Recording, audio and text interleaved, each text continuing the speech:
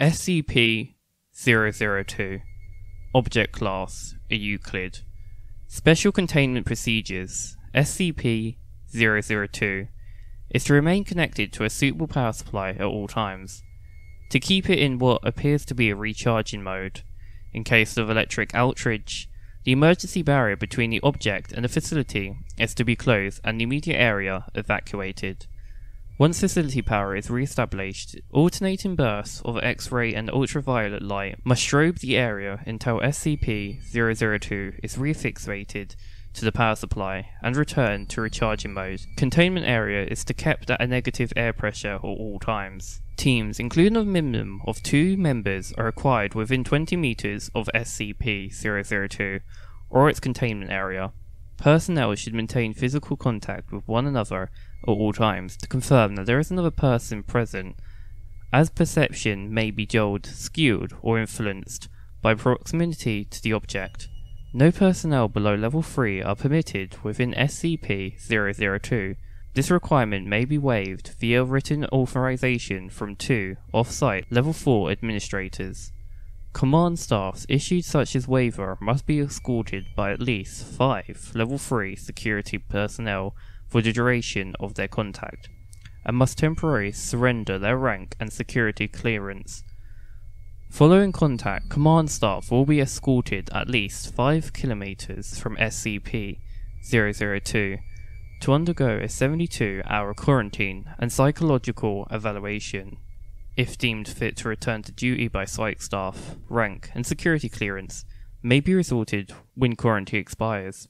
Description: SCP-002 resembles a tumorous, fleshy growth with a volume of roughly 60 meters per cube or 2,000 feet. An iron valve hatched on one side leads to the interior, which appears to be the standard low-rent apartment of modest size. One wall of the room possesses a single window, though no such opening is visible from the exterior. The room contains furniture which, upon examination, appears to be a sculptured bone, woven hair, and various other biological substances produced by the human body. All matter tested thus far show independence or fragmented DNA sequences for each object in the room.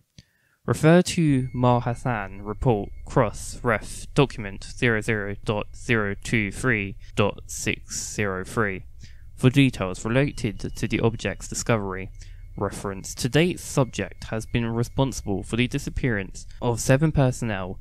It has also been the time of the facility further furnished itself with 2 lamps, a throw rug, a television, a radio, a beanbag, chair, 3 books in an unknown language, 4 children's toys, and a small plotted plant. Tests with a variety of lab animals, including higher primates, have failed to provoke a response in SCP-002. Scavengers are well failed to produce any effect. Whatever process the subject uses to convert organic matters into furnishing is apparently only facilitated by the introduction of living humans. Mahan's Report 00.023.603. The following is a brief report detailing the discovery of SCP-002. Subject was discovered in a small crater in northern Portugal, where it struck the Earth from orbit. Encased in a shell of thick rock, the fleshy exterior of the object was exposed by impact. A native farmer happened upon the site and reported his findings to the village elder. Subject gained SCP attention when a level 4 agent posted in an area detected a small radioactive anomaly generated by the object. A collection squad of SCP security personnel led by General Mahassan was immediately dispatched to the area, where they quickly secured the subject in a large container and performed an initial testing with subjects recruited from a nearby village. 3 men individually sent into the structure subsequently disappeared. Upon discovering this deadly property of the subject, General Hassan issued a level 4A termination order to any witnesses, roughly 1/4 of the village, to ensure no outside knowledge of the object, and initiated its transported to the SCP facility. Data expunged. During preparation for transport, 4 SCP security personnel were inexplicably drawn inside to the object, where the 2 immediately disappeared. Following inspection, it appeared as if the object had grown several new furnishings, and was beginning to look like the interior of an apartment room. General Hassan immediately ordered the requisition of several Class 3 hazmat suits for the remaining security team members, who proceeded to lift the container onto the waiting freight ship for transport to the SCP containment facility.